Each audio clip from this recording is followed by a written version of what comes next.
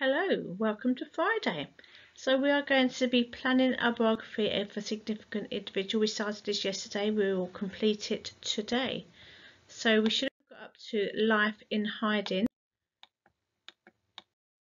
which is on this page here.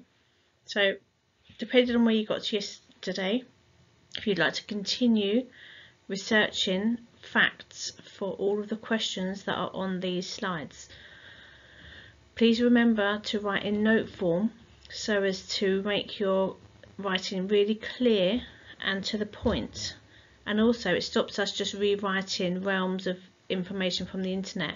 If we just use note form, that means we can then later on write it up in our own words. So we looked at this slide yesterday, her life in hiding. What was Anne Frank's life like? When did she go into hiding? Where did she hide?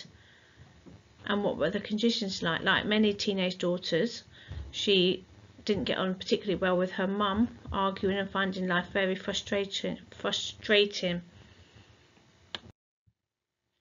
So moving on to betrayal and Anne's capture. So who betrayed them? How were they caught? Who captured them? Why were they captured? What went wrong? What happened to the Frank family after their capture? Different things happen to different members of the family. Make sure you research that really carefully. Anne's death and the publication of her diary. How did Anne die? What happened after her death? Who published her diary and when was that?